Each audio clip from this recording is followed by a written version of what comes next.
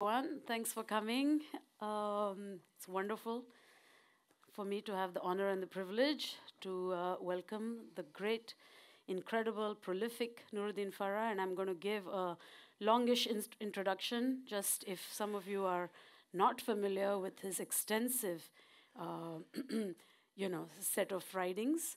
So he's a novelist, essayist, and my favorite thing, he's a master of the trilogy and is one of the most important contemporary authors working today. He very early on won the prestigious Neustadt Prize for literature, and that's just one among several such accolades that he has collected.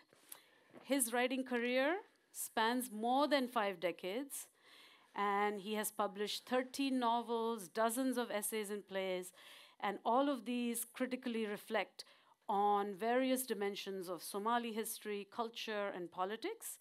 Um, Farah wrote his first novel, From a Crooked Rib, in 1970, and he hasn't looked back since.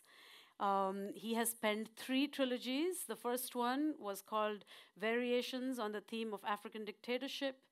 Then came the Blood in the Sun trilogy, and then the Past Imperfect trilogy. And now we are eagerly awaiting the third book of his fourth trilogy, which hasn't been titled, I think. And I think what's important to know here is that each trilogy engages completely new literary styles. And to date, he's one of the very few writers with a truly incredible literary and formal agility and a capacity to keep innovating every time he writes his books. And I'm thrilled to welcome him here to Oslo, even though I'm not from here. His last novel, North of Dawn, came out in 2018 and was set in Oslo and engaged with the tragedy at Utøya. And I believe it's going to be translated into Norwegian within a year or so, so it's a perfect time to welcome him. Thank you so much. Thank you. So I'm going to start, at the beginning. So you published your first novel, From a Crooked Rib, in 1970. That's over 50 years ago. You were only 25 years old. So do you want to tell us a little bit about how you became a writer? I've heard that your mother was a poet and that you came from a sort of community that really, cared about education. You were also a teacher. How did you get into writing? Well, good evening, ladies and gentlemen. It's a pleasure to be back in Oslo. How did I start writing? That's a very big question.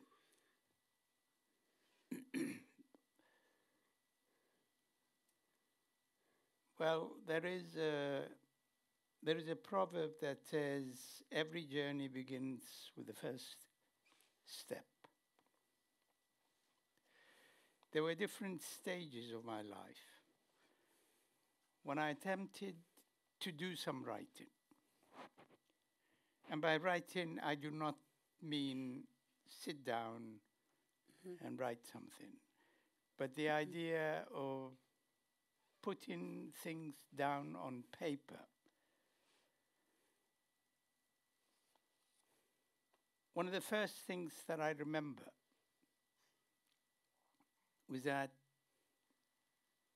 English being my fourth language, one of the first things I remember was reading Crime and Punishment in Arabic, Al-Jarima wal-Iqab.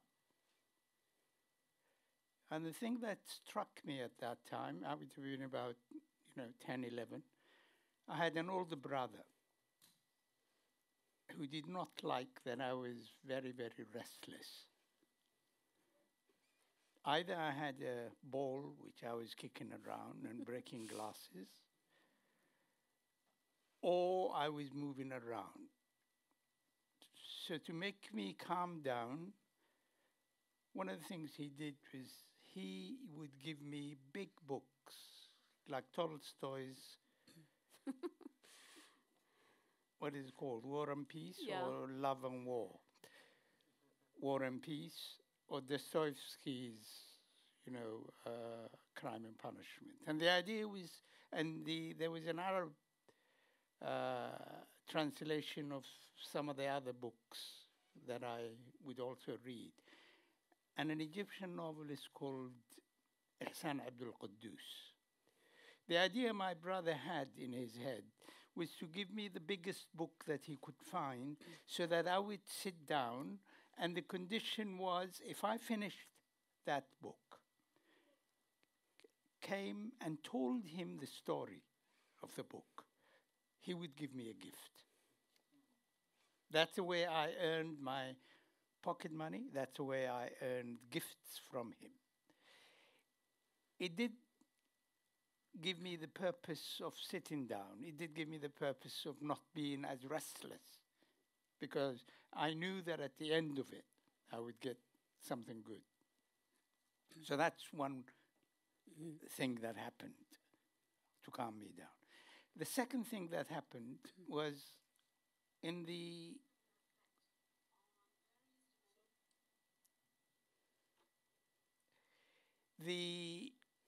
other thing that happened was the English language books that we used at school had stories.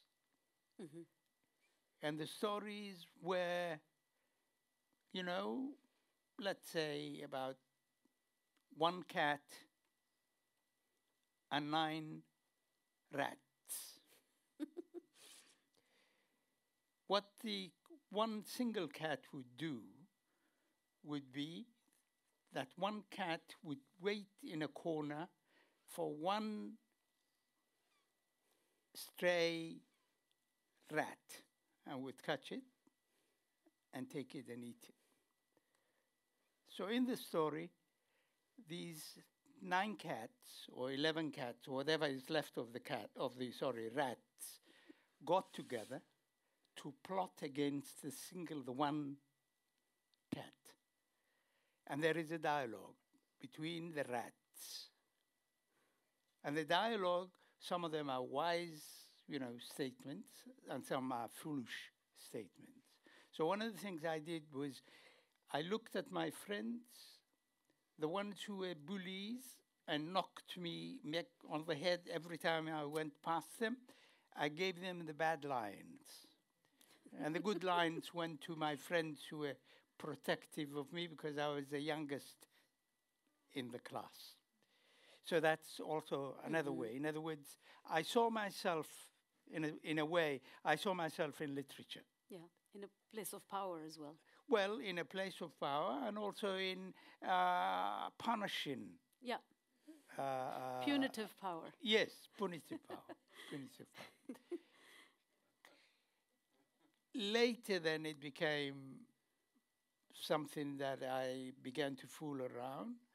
And my first novella, a novella is between a short story and a novel, something in the region of 60, 70 pages, I wrote when I was 18. From then on, and because I was, this was translated into a number of languages. A short story of mine was translated into Greek, into Italian, into Arabic, into all these things when I was not even at university. That gave me encouragement, and that has continued. So that is the beginning. Yeah. But there is one other thing that's also part of the beginning.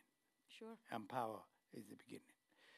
When I was about 10, 11, by this time my brother had managed to calm me down, and nothing was forthcoming from him. No longer was he giving me as many gifts as he should. He was the oldest brother, so he didn't give me and I became again restless. So I started what I called a letter writing agency. Wow. I'm 10, 11 years of age. I had a small table like this, and I wrote letters for people who were old enough, as old as my father. They would tell me their stories, and I would write letters for them in English or in Arabic, and began earning money. One day, a man came to me and he said that he wanted me to write a letter to his wife. I worry.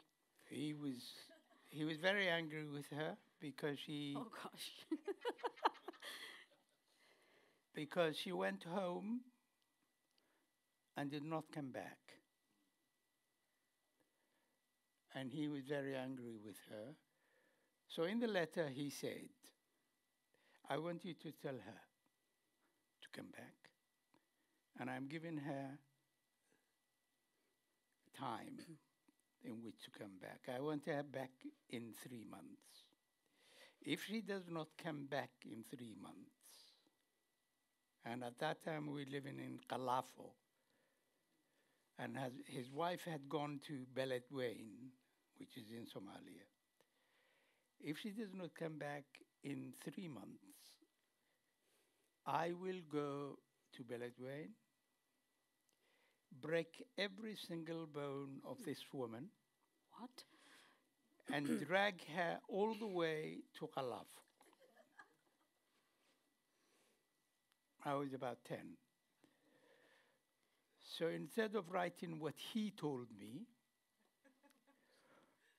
I wrote, if you do not come back in 3 months, you may consider yourself divorced.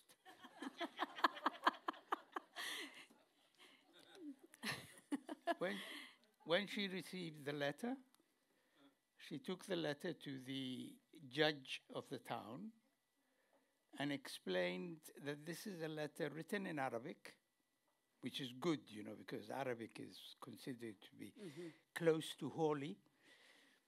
And he says that if I do not come back in 3 months, I may consider myself divorced. And lo and behold, 6 months later, she got divorced. She married another man. The man waited and waited. When she couldn't come back, he went back. He came to Kalafo to find the man the woman married. And he said, how come you are married? You're already my husband. Sorry, I am your husband. What's wrong with you? So she showed him the letter that I wrote. Oh, gosh. He came back, spoke to my father, who was a friend of his. And then my father forbade me to write letters anymore. And I've run out of pocket money. Yeah. So in order to continue receiving pocket money, I thought I would continue writing. Yeah. That's one way of looking at it. Okay. I mean, that's a great story. You were very meddlesome and, understood the power of writing. Yes. Yeah. Well, I thought I had the power to misinform or to fabricate. miscalculate to write. Yeah. Yes. Yeah. Yes. No, yes. that's great. And so then English was the viable language to write in. I know you always say it's your fourth language. So I know that Somali at the time was not transliterated, but you didn't want to write in Arabic, even though you were reading all this. I did write in Arabic. I did write in every language I learned. I did write in Italian and Arabic and English. But because Somalia had no orthography, no script, until 1972, I had to wait to write in Somali. Right. In 1972, in October, it was, standardized. And then later, in 5 months, I started writing a new novel in Somali called Tolo Watele Ma. And then the novel used to be published once a week, a chapter would be published, and continued writing until one day the censorship board in Mogadishu called me and asked me to explain one of the chapters of the book. And being a young, foolish man, I said, this is literature. You do not explain. Either you understand it or you don't understand it. And so publication was discontinued. Wow. And from there on, I stopped writing Somali. Yeah. I never finished the novel that I started writing in Somali. Right. Yeah. Well, we should Maybe one retrieve day. it somehow. Maybe one day. Yeah, Yes. absolutely. And I know you studied in India, in Punjab, for a few years, and that might have also added to the English language sort of engagement, wanting to write more in English, because I assume you were studying in English at the university there. And sometimes I enjoy in your novels, like it's understood in the English language writing. You often make references to Greek mythology, he had the strength of Hercules or something like that, and it's taken for granted. But sometimes in your works, I find references to like a Hindu goddess or something. So, which is kind of changes the lexicon a little bit. And I, just wonder about the influence of those years spent in India. Well, by the time I arrived in India, I was 20, 21. And therefore, in one way, I was already formed. I knew what I wanted to do. And many people who knew me at that time, because the scholarship was given to me at the age of 19, many people who knew me at that time did not think that it was wise of me to go to India. And nearly everyone, including my older brothers, thought that I would benefit from going to America to study journalism and literature, because I had a scholarship to go to the University of Wisconsin-Madison. Oh my gosh. And then And you so chose India? In place of going to America, I did not like going to America, and I'll explain to you a very couple of silly incidents that happened in Somalia at that time. Some Somalis had gone to America and Italy and Germany because there was no university at the time in the country.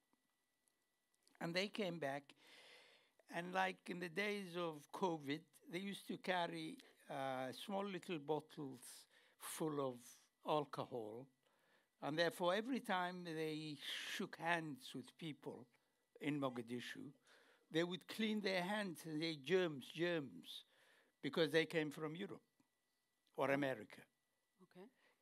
And the idea of carrying a small bottle full of alcohol and cleaning my hands with alcohol every time I greeted a Somali made me feel very silly. Yeah. And I thought, if I go to India, nearly everything is germ-full. Absolutely. Proudly, the Indians. And if I survive germs. India, if I survive the germs in India, You'd have a great immune system. I would have a great immune system, which I still do. Yeah. Touch wood. That's great. Yeah. I mean, we spoke about this before, but, I know that, the US probably the top of the list for people thinking very racist towards Africans, black and brown people, but India, top of my list of mistreating and being very anti-black. So I always wondered if you kind of had those terrible encounters, because, it still goes on. It's still kind of, it's still so ingrained in the way in which within Indian culture. Well, it didn't affect me. Right. It didn't affect me. There was emotional standardization of racism, if you want to call that. Having been brought up as Somali, and as every Somali child who's sitting in this room would know, Somalis are brought up to believe that they are the best looking people, the most intelligent.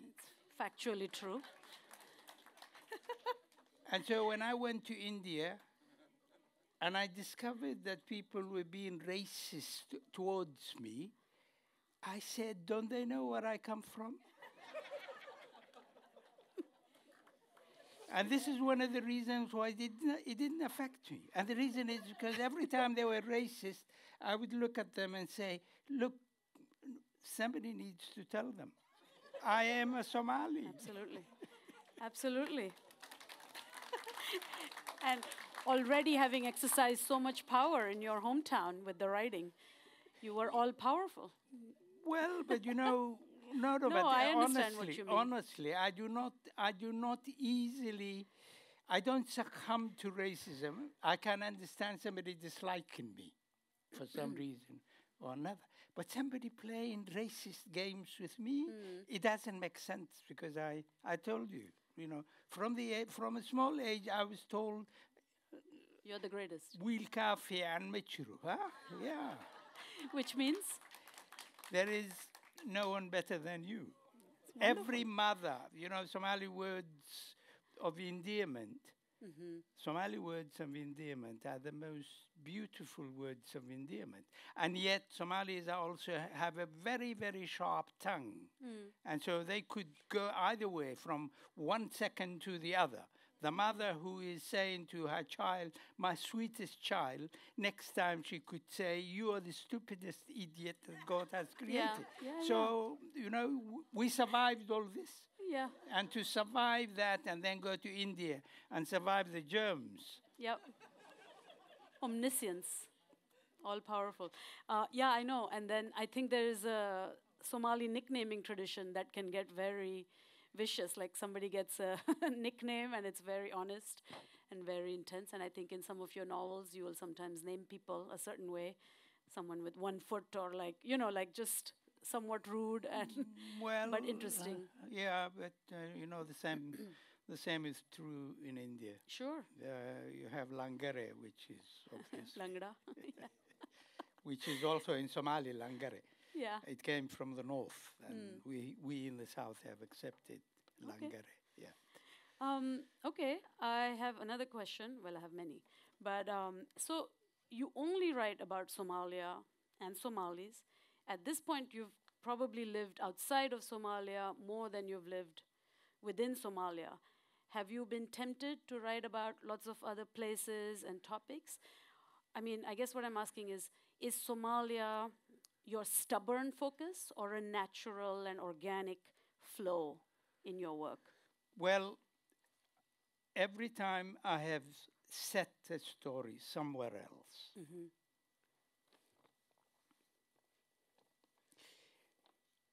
often I remind myself the fact that although I have now lived in Cape Town for 25 years, I tell myself, obviously this is not quite true, but I tell myself everything that I know about South Africa could be put on the back of a postcard. In other words, very little. This is not the case, but that's the way my starting point is. I need to know a lot more than I already know before I write about it. That's one. The second thing that's also very, very important to remember is that people take ownership of the country from which they come. Sure. And therefore, even if you have not made a mistake by writing about somebody else, let's say you write a beautiful article, you misspell the name of someone. Misspell the name in such a way that it gives a different meaning to the name.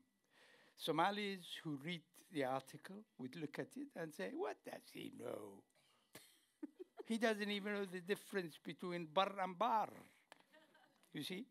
Because one of them has double R, double A, the other one has one A, and so on and so forth. So one has to be very cognizant of the fact that you can't get away with mistakes. You could have a beautiful book. You make one little mistake, the local person, the Norwegian, the Danish, whoever you've written about, would say the most terrible things about that book because they found one mistake. And if ordinary people find one mistake, you're in a terrible situation. If scholars find one mistake in your book, they turn it into a PhD. So you have to continue thinking about all this. The other thing, obviously, is the ownership is quite important. Now, I am a Somali. It's possible that I may not have lived in Somalia for close to 50 years. I continue writing about it. Why? Because I know that even if I make a mistake, my mistake would be an honest mistake. And even if I make a mistake, it would not, a Somali in his right or her right senses would not say, this person doesn't know Somali. They could probably say, this person doesn't have the anthropology of that particular thing. You know, in 2011, a kilo of sugar didn't cost $5. It cost $2. Somebody could argue about that. But when I write about sugar and the cost of sugar, I would not identify how much. I could say the sugar was cheap, or sugar was expensive. That way, you can avoid somebody attacking you anthropologically and saying this. So one of the other reasons is Somalia is an open field. You know, there aren't many writers. Hiding in trees, doing all kinds of other things. And therefore, that's what I do. Somalis also, because they like certain books, and they hate certain books, and they tell me why they hate certain books. Somalis don't like you to talk about sex. They do it all the time. Just not in a book. But they don't like you to talk about it. Yeah. Okay. To develop this idea, right, writing about Somalia and Somalis, and you're often described as a writer in exile, and I think you were exiled. No, I'm not. In some way. Not anymore, but at some point. No, never. Okay, good. Because when I left Somalia, except for the years that I lived in Rome and in England, I spent a great deal of my time in one African country or another, which means that the houses in the townships in Cape Town, the townships in Nairobi, and the houses in Mogadishu, they're almost the same. People have the same pre-industrial level of education. And therefore, even though I was not physically living in Somalia, I was living in Africa where the same problems occurred. Sure. And that's why I always said, I am not in exile in the way an African living in London, waking up every single day in London, even in Tower Hamlets, or wherever you want to call it. These people sometimes lose touch with the continent. Sure. I am in continuous touch with the continent, and I have been in touch with the continent. That's one. The second thing is to produce, in inverted commas, produce or write literature. There is certain knowledge that you do not need to have. You don't need to have a situation based on an everyday, if you know what I'm saying. Yeah. What I'm saying is you need a generic understanding of the situation. You need to know the contours of your narrative. And if you can follow that, because you're not writing specifically about a Somali when you're writing a novel. Even though the story may be about a Somali, you're writing about a universal subject because Somalis share the problems of difficulties with finance, children difficulties. You know, Somalis who are 10 years old, I was pleasantly surprised that this evening I saw young Somalis who came with their mothers to do that, because you really, Somalis, when they reach the age of 10, 11, they don't want to have anything to do with their parents because they want to go and play. Soccer, play, go around, and so on and so forth. So I think it's very important to know that writing sociology, writing about anthropology, is different from writing literature. Sure. Let me push a little more on that. So, what's very unique about your work and challenging for literary criticism and academics is that you produce your novels about the latest, most updated political events in Somalia, sometimes just a few years later. And in fact, the Past Imperfect trilogy, links and so on, we're talking about, Black Hawk Down. And over the years, you've continually engaged with the event that just happened a few years before. So in a way, it's unusual to kind of actively use literature to take on the role of historian or like journalist, political scientist. So I just, and I think like a lot of writers, many writers will actually defend themselves and say, no, I'm not a historian, I'm not a political thinker, I just produce art or so on. But you actively engage all these roles. And I just want you to say more, How do you perceive yourself? Despite, so you see, I am, I'm a contradiction in a number of ways. But the other thing is, to be able to tell a story that stands on its own, but makes references to different situations. To give you an example, my trilogy on African dictatorship has now produced no less than 20 PhDs from different aspects. Students of literature, students of political science, students of history. Absolutely. And the reason is, and here you will forgive me because I don't want to,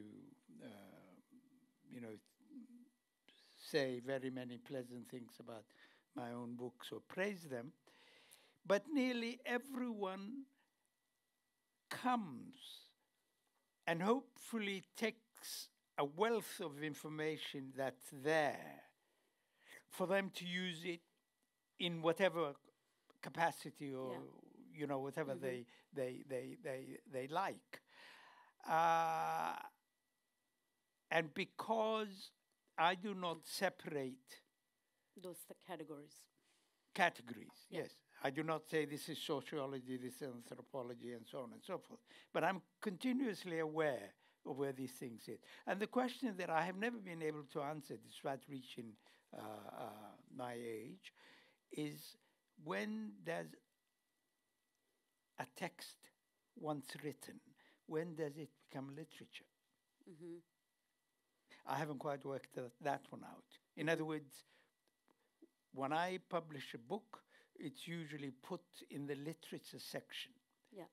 I do not know if that is correct, except I know that a book of mine called Maps used to be put in the Maps section. Yeah. So very few actual maps in the book. Yeah. Yeah, I see. No, yeah, I understand. And then the other thing that was quite interesting, when I published Sweet and Sour Milk, my favorite, Somalis would take the names of the characters and they put them in one column. And then against them, they would write the people whom I am supposed to have based my story on. Even though I'd never seen these people, I don't know who they were. Because these people met a certain characteristics they fit that particular Yeah. idea of Somalis. Yeah. And even my first novel, From a Crooked Rib, I happened to be once in a small town in Somalia called Beledweyne, visiting an uncle of mine. And then, sitting in a bar in Beledweyne, a woman comes and says, the story of the novel is her story. Wow. And therefore I should share the royalty with her. Wow. And did you? Yeah. There wasn't enough for me, so there was nothing for me to give. I like the audacity of this woman. Sure. It's great. Sure. You know, now after almost 40 years or so of producing works based in Somalia. 50 years. No. And more. Around at the 40-year point, your books left Somalia. Not Somalis, there were still Somalis in them, but they left Somalia, and Hiding in Plain Sight was published, and it was set in Kenya, and then North of Dawn, set right here in Oslo. And like, in a symbolic sense, are you sort of admitting that Somalia as a nation is not, as a place, is no more kind of functional for you, that Somalia is now shaped by that vast diaspora scattered across the planet? I mean, so many places. No. Has something shifted in your thinking? No, not at all. Not at all. Somalia came to a different stage in its history.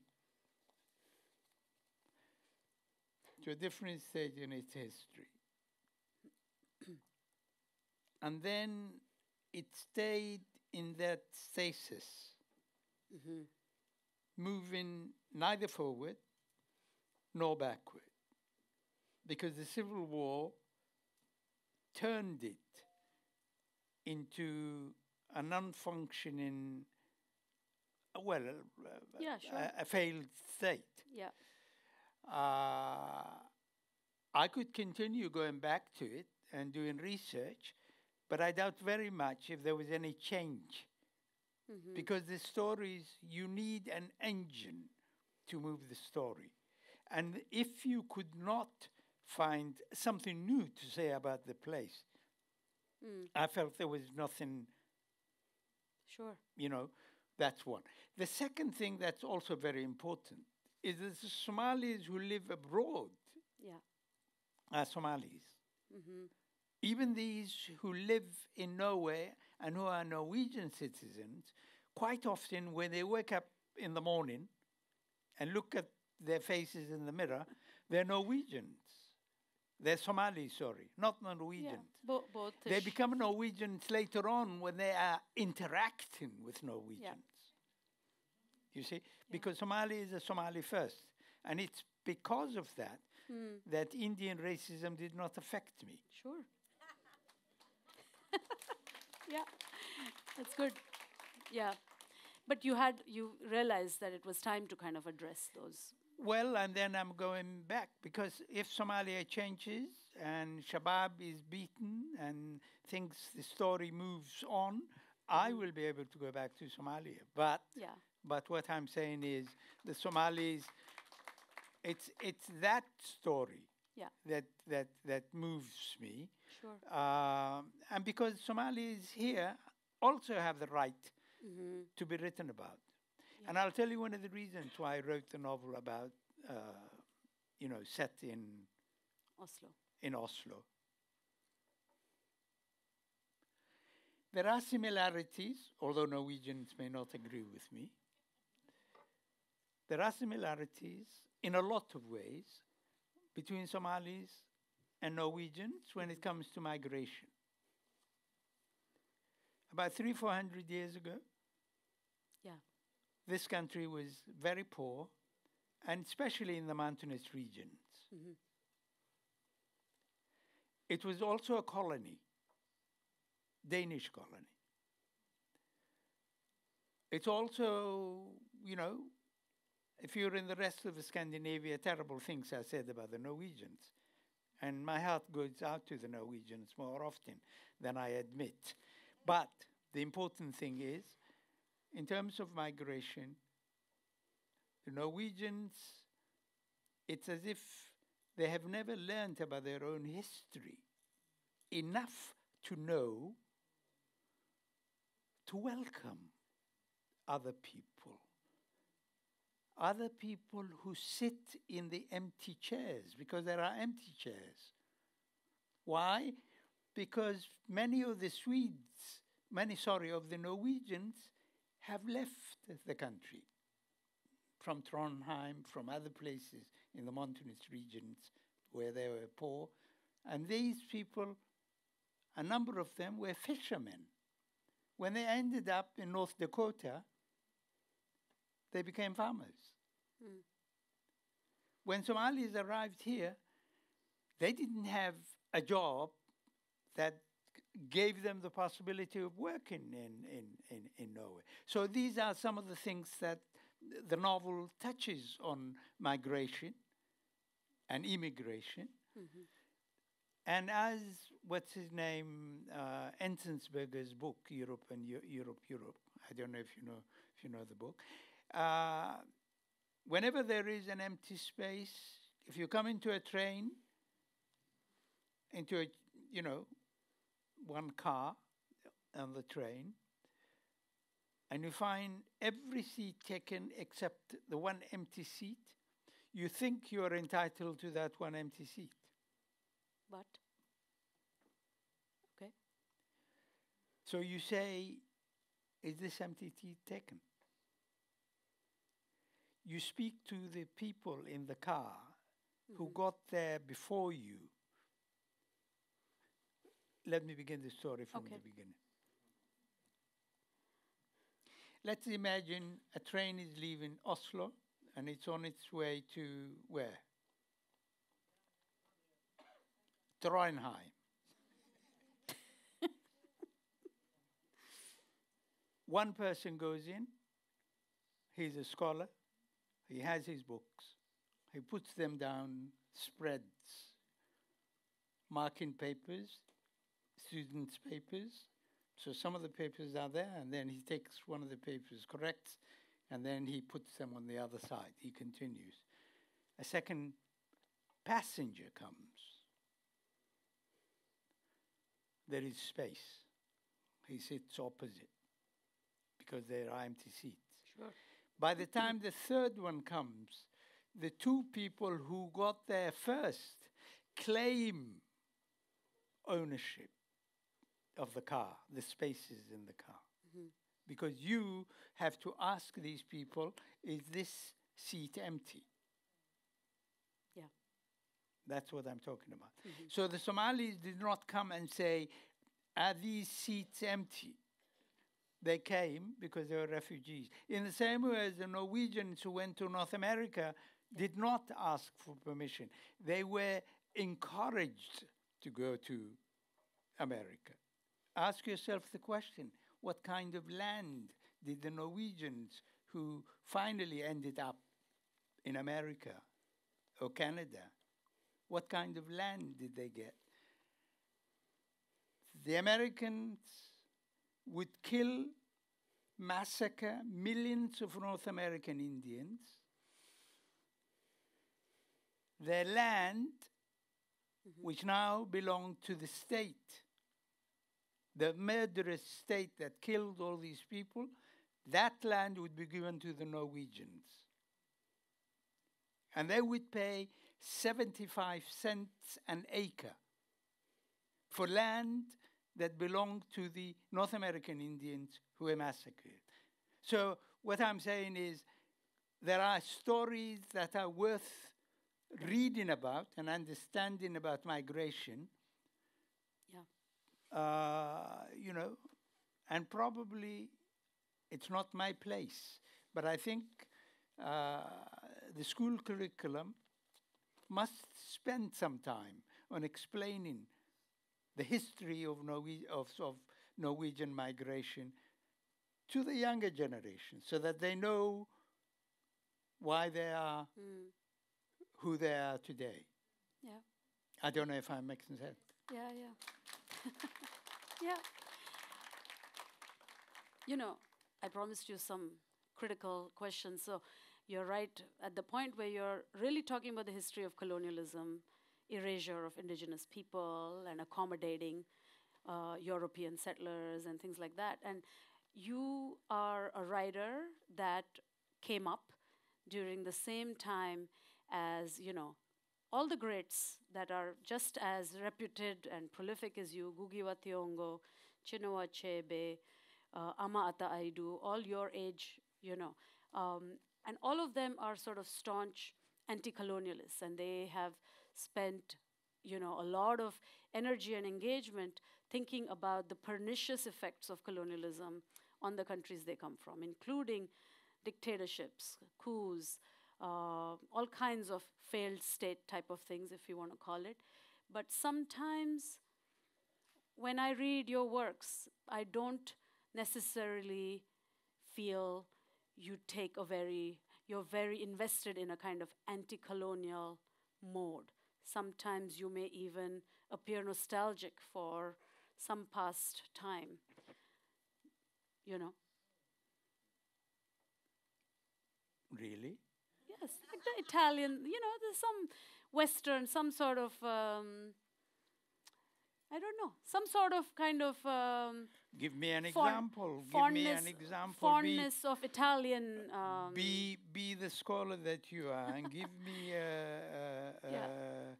one paragraph, one book in which I am nostalgic about colonialism. I think nostalgic is the wrong word. I think like fondness of a certain type of, so, you know, it's also connected to, say, the shift over time with the way you've portrayed women. I think, you know, one of the things that's very attractive about your works and some of your older works is extraordinary women, independent, spirited, wonderful, we could say feminist. And then in the last few years, something has shifted. You know, you seem annoyed about the religious tendencies. There is the representation has shifted, you know. Give me an example again, a character or something. The character You're the scholar, let's hear. The character in North of Dawn of the mother, and she's so shrill, you know, she's so nasty. I'm forgetting her name. There's the characters, the women that show up, and you refer to the burqas as tents, you know. And I feel maybe it's a bit unfair because I think the shifts that have happened over time in Somalia, well, you know, are unfortunate, but it's not necessarily like the women's fault or something. You know what I mean?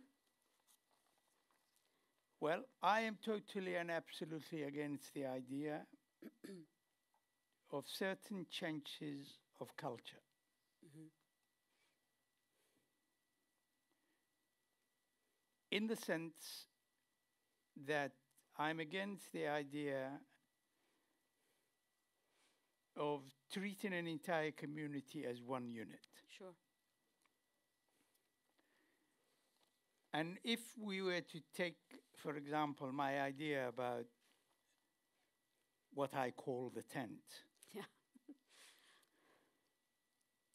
it's because Somali culture had, Somali women had those beautiful clothes that they wore on a daily basis. Mm-hmm. They walked elegantly, but what happened a bit later is that the tent covers the whole cloth, and therefore you could not see the person as such. You could not see the person as such. Mm-hmm. That's one. The second thing is there is no tolerance on the part of Wilia, the woman character. She beats her child, tortures him. He lives in Norway, tortures him if he brings another Norwegian child to be with him. she comes from somewhere else, refuses to accept, to live in a place that belongs to someone else, and refuses to integrate, refuses to learn Norwegian, refuses to learn everything. Now, these are some of the things that I'm, as a person, not as a writer even, I am against the idea of someone who shuts himself and goes somewhere else and therefore says, you know, I am going to remain the way they are. There has to be change in people's attitudes. Now, I was once asked in an interview, what were the things that Somalis have lost in the civil war? And one of the things I said was Somalis no longer dress the way they used to dress. A Somali woman who is married could be told separated from a Somali woman who is not married. Yeah. Because Somali women plaited their hair, which is anchirin. Now, everything must be covered in a tent. Obviously, that I am against. Yeah, I understand. So, for cultural survival, for the sake of cultural survival, I say, can't we be Muslim, remain Somalis? We don't have to change within a short period of time. Yeah. That's what I'm saying. And that's all I'm saying. I'm saying I'm very happy to be Somali, to be Muslim. I am proud of it, but I do not want to become an Afghani in the way that I put on clothes. That's all I'm saying. So have I become cruel? Have I changed simply because I say the clothes that these people wear does not agree with the aesthetics of the Somali? Because every country, every culture has its own aesthetics. Yeah. The difference between the Somali guntino, which many young women do not wear, and the sari is the Indian sari, the woman uncovers the middle, the middle rib, midriff. The Somali woman, it's on the side. It's open on this side. And they moved quite freely, talked quite freely, noise, everything. Now they don't because they're all... Yeah. That I'm not happy about. Yeah, yeah. All I'm saying is that there is... I want to, if I come into a room, I'm not married now. So if I came into a room... So if I came into a room and I cannot tell the woman who is married, the woman who is not married, I get confused. Makes it hard. Yeah. Yeah. Okay. Fair enough. So you can't accuse me of being unfair to women. Yeah. I think the clothes are the clothes, and then there is complex, interesting, reasons why those clothes come on, and there is a personhood inside, I guess. And well, I don't see the person who is inside. Okay. That's my problem. Yeah. All right. Yes. Yeah. We can take questions. We're almost into an hour. Yes, so I'm sure you're going to have flooded with questions. So